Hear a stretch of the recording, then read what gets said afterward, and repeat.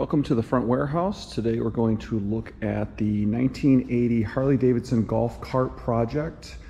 This golf cart's been in my family since it was probably new, at least since the early 80s. And it's been in storage, it's been used on farms, it's been used at our cottage. And after 40 years, it is in pretty rough condition. So we're going to take a look at the condition of the cart as it sits today. In terms of the body work, paint or fiberglass gel coat is pretty much come off and the color is starting to wear through. There are lots of areas of wear through on the golf cart. I've started to experiment with some paint colors to see what the best paint for the respray will be.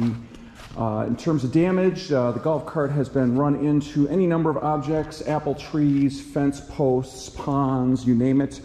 The front brush guard is bent and in poor condition. Parts of the body are starting to crack, particularly where the body hinges. The whole body is starting to fail. The gas cover has seen better days.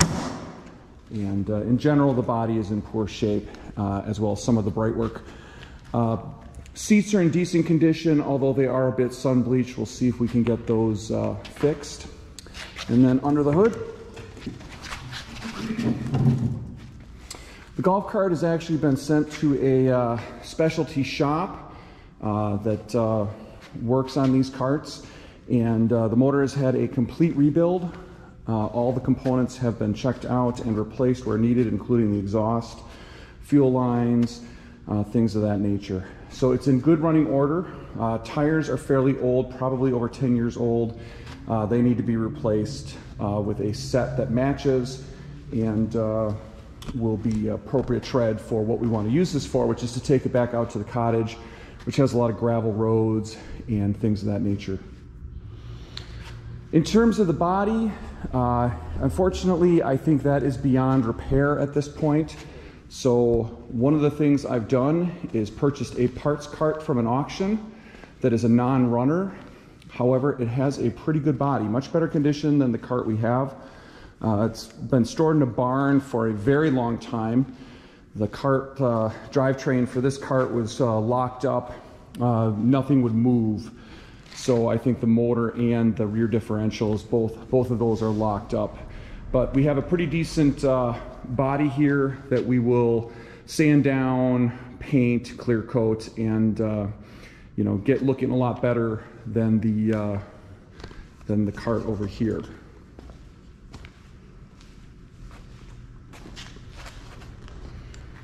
So that is the start of this project. The other things I've gotten done on this so far, besides procuring a new body, is I have actually had all of the bright work from the parts cart, all of the chrome pieces re-chromed. So we'll take a look at one of these. Here's the hubcap. So,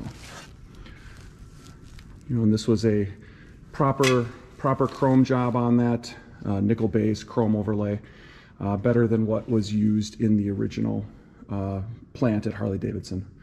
So all of the bright work has been chromed and will be ready to install, and we'll see that in a future video.